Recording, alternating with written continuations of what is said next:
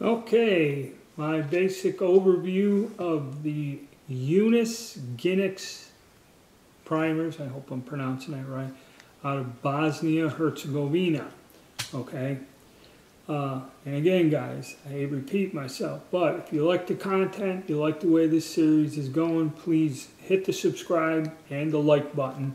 And if you feel like sending some support to the channel, there is a link to my Patreon account down below in the description box.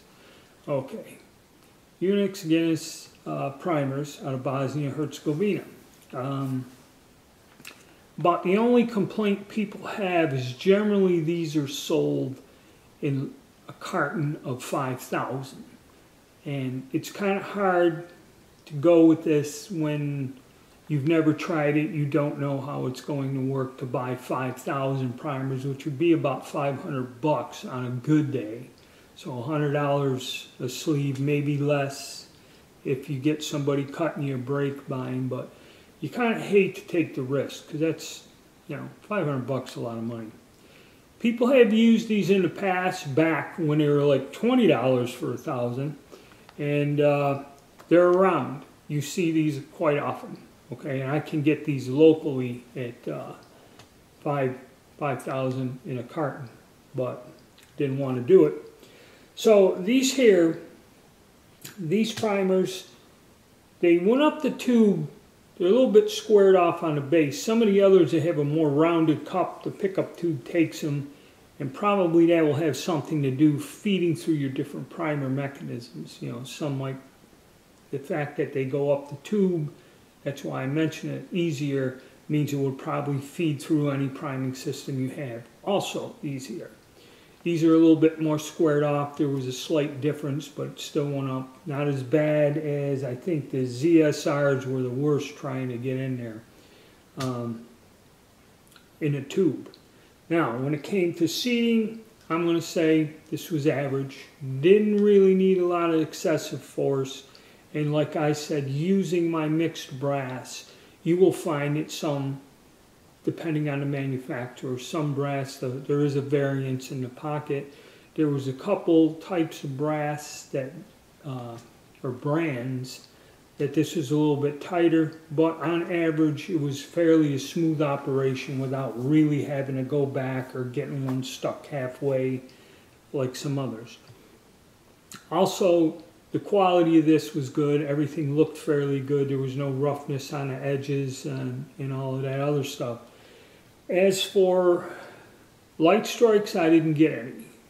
Now, I believe this is the same primer used in some of the ammunition. I think basically this Max Tech, which was made in Bosnia-Herzegovina, probably those are the primers used in an ammo. And on some pistols, I do get light strikes. Granted, I only tested 50 of these. You'd have to do a few hundred to make sure, but it all went off all right. There were no light strikes, no issues. Loading was easy. And the accuracy, while, going by accuracy, it was acceptable, but not, some of these, like the one batch, the MKEs, if you watch and you see where the target's blown out in the center, the accuracy does vary, and there's a lot of things that would affect it. If you change the powder or the brand of bullet from, say, Hornady to Spear or something, all of these small idiosyncrasies come into play when you reload your own ammo. But it was consistent, they went off well, there was no weird variations or anything different, and the accuracy, I'd say, is average, okay, acceptable.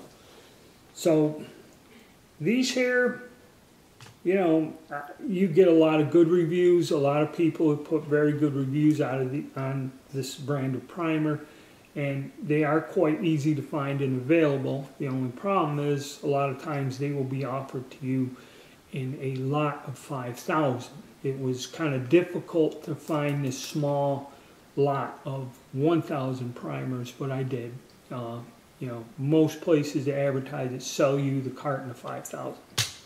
But I would say they're all around good. I didn't see anything very unusual with them. Okay, and the quality looks well. And performance is there also.